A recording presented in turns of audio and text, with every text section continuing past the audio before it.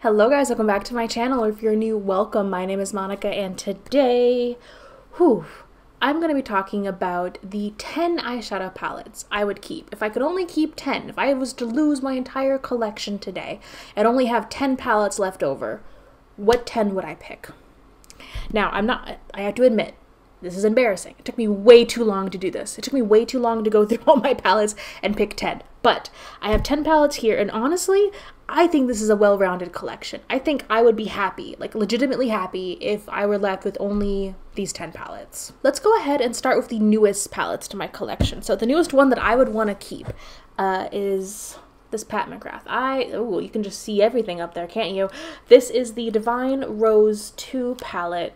This is gorgeous. I was actually very upset after I tried this palette because I had bought that limited edition Christmas palette thinking it would be like dipping my toe into the Pat McGrath formula. It is so different. It is leagues different. These shades are stunning. They're beautiful. Like every time I dip a finger in or make an eye, it's an experience.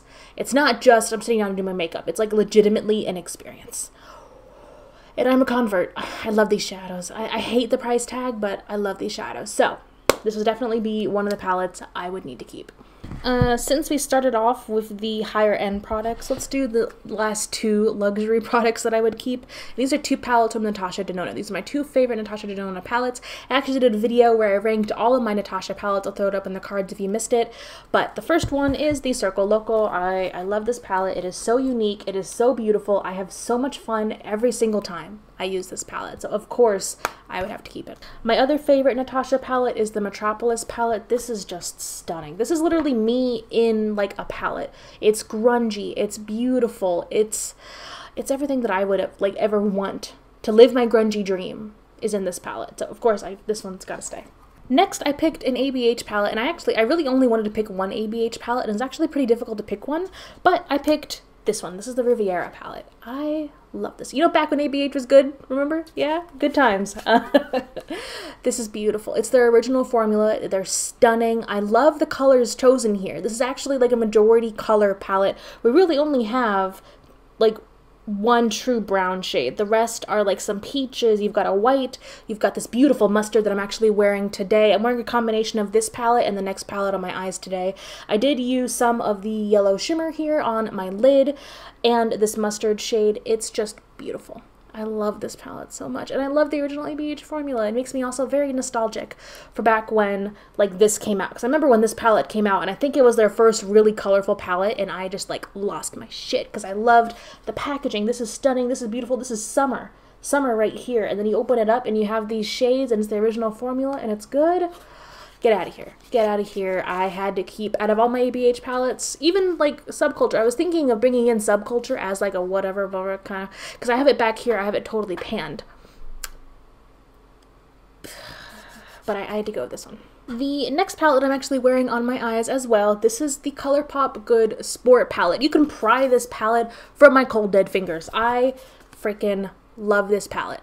This palette is the best thing I think Colourpop has ever done besides the Yes Please palette. This palette is stunning, and the people still talk about this palette to this day, and this was a limited edition release back when? 2017, 2018? Oh my god, I love this palette. I am wearing a combination of the yellow shade right here, the shimmer yellow shade right here, and then a little bit of this top shimmer shade in the inner corner mixed with another shimmer shade, but I love this palette. This is fall, this is grungy, this is beautiful, and it's affordable. I love this palette. I'm just so upset that this was limited edition because there's so many people who want this palette who can't get it, and it's an amazing palette, and I wish everyone could get their hands on it, but Colourpop being freaking Colourpop now, you can't get your hands on anything that they release. So yeah, this is again a nostalgic piece for back when Colourpop was good. We've got a theme here: Colourpop, ABH.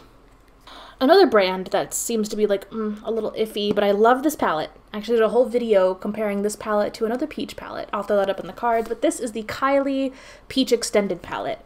And here it is. This is a beautiful peach palette, and this is a peach palette with orange undertones, which is how I like my peaches. You can have a peach with a pink undertone or with a yellow undertone or with a yellow orange undertone, and I like the orange undertone. It just looks beautiful, and I love this palette. It is honestly every peach shade you would ever need or want. is in this palette. If you really want to see this in action, I did several looks and comparisons in that video, so make sure you check it out. I'll have it up in the cards. Next, we have the biggest palette here, but this is the big palette that I actually keep reaching back for, and I think it is just such an amazing palette, and I feel like it doesn't get as much hype anymore, which is really sad. This is the BH Cosmetics Zodiac palette. I love this palette so much. It is big, it is bulky, but look at these shades. You've got neutrals, you've got colors, you've got some beautiful shimmers, and I have to say, I love their baked shadow formula. Their baked shadow formula in here is amazing. The only downside to this palette is that this middle shade is supposed to be a face highlight. It's not a great face highlight. Just stick to using that for your inner corner for any eye looks that you create with this palette and you'll be good. It just doesn't blend out well like on my cheek, which, you know, it's not even the main point of this palette. The main point of the palette is supposed to be the eyeshadows, and the eyeshadows are stunning.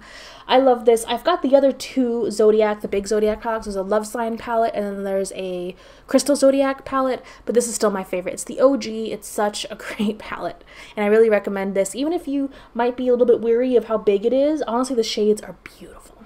They're stunning. And so, of course, I had to keep this. There's no way I could get rid of this palette. Okay, we're getting down to the nitty-gritty. We have 3 palettes left, and the next one, I was actually surprised because I really don't like smaller palettes, but I saw this one and I was like, I have to pick this one. I can't leave this one out, and it's a quad, and this is a quad from Midas Cosmetics. This is the Pumpkin Spice Latte quad, and it is pumpkin spicy. Look how beautiful these shades are. I did a spotlight on Petite palettes of this a while ago, but I'll throw it up in the cards. These are so pigmented. They're pigmented, they're beautiful, and it's a pumpkin spice palette that actually has like orange. I love orange shades, I love peachy shades, but it seems like whenever there were other pumpkin spice releases, I'm looking at you, Too Faced, they were just kind of neutral. Like, if you're gonna give me pumpkin, and this gave me pumpkin. This gave me fall, this gave me pumpkin patch, this gave me cornfields, this gave me everything that I ever wanted and more.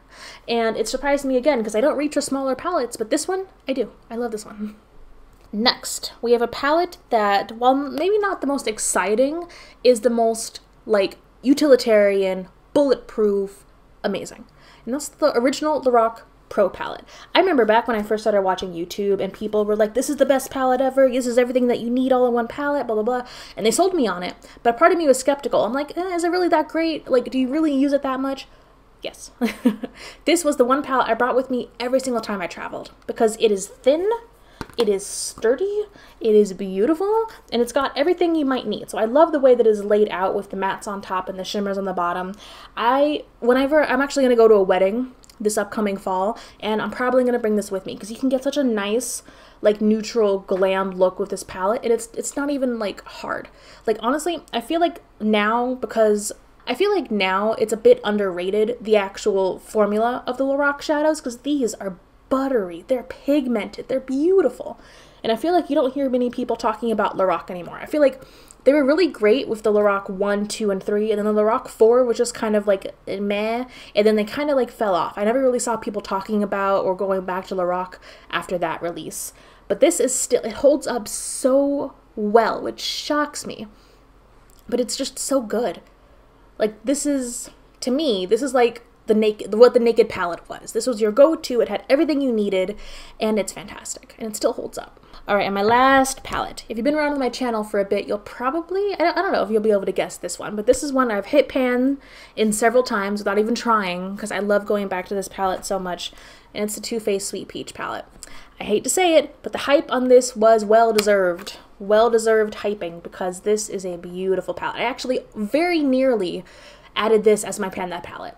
It only barely, like, edged out the Natasha palette for this year, to be quite honest, because I saw a channel that I love panned this palette a while ago. It was actually Thrifty Beauty, and watching her pan this palette gave me so much inspiration. And actually one of her tutorials for this palette is like my favorite eye look of all time, and that's actually why I have pan in the shade Luscious down here, because it's a beautiful shade. But this is fantastic. This is versatile, this is beautiful, it also holds up, and I can't get rid of it. I need to have this.